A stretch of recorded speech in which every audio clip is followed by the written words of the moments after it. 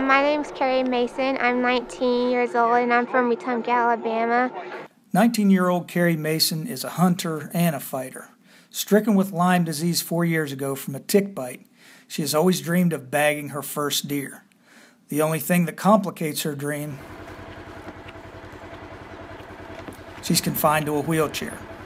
I used to be all a straight A student, and my grades have dropped because it's affected my brain. I can't drive, and I really can't go out and do anything by myself because I'm in the wheelchair and I can't.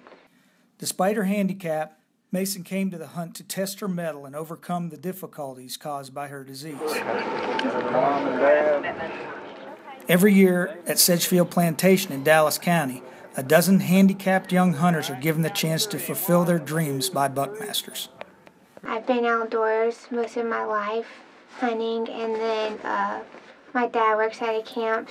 About to undergo intense treatment for her disease, Mason and her father, Art, decided to go for one last shot at getting the deer. Yeah, it's like the last thing before we start treatment. It's going to be rough.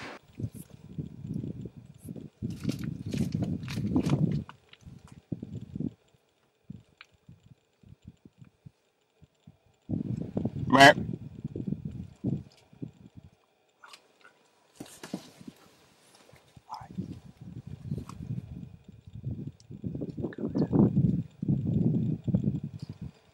Hey. Hey.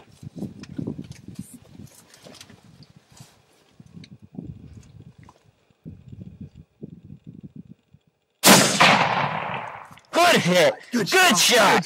Good shot. Woo. Great shot. Probably about 100 yards, and we were only there for about 30 minutes before the buck came out, so it was very quick. So excited and thankful for Mr. Bushman, the Hitman family, and the Alabama Conservation for sponsoring me to come to this event.